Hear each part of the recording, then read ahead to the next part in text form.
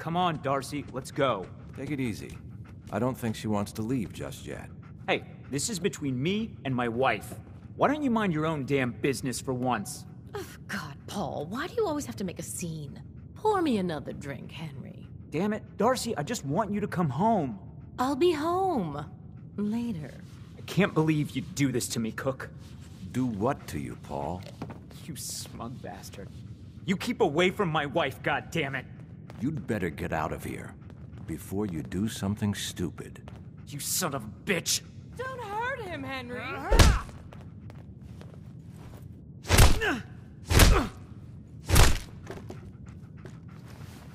Go on.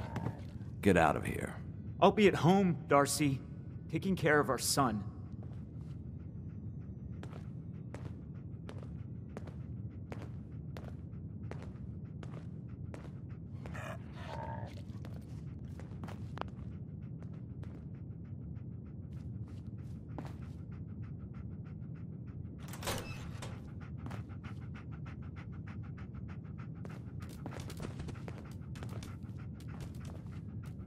Sorry I had to see that. Things are usually a lot quieter around here. Perfect place to drink, if you're buying. What was that argument about? Nothing much. You see, Darcy here likes to relax and enjoy life from time to time, and her husband Paul doesn't. He's not a bad guy, really. Just a little uptight. Too bad he can't learn to relax, huh, Darcy?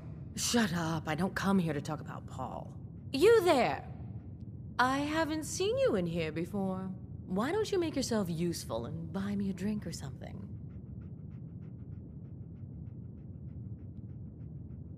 Sure.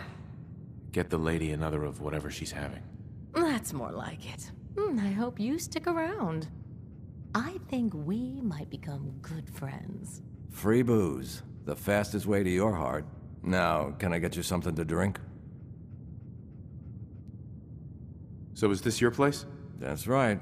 Owner, bartender, sympathetic ear.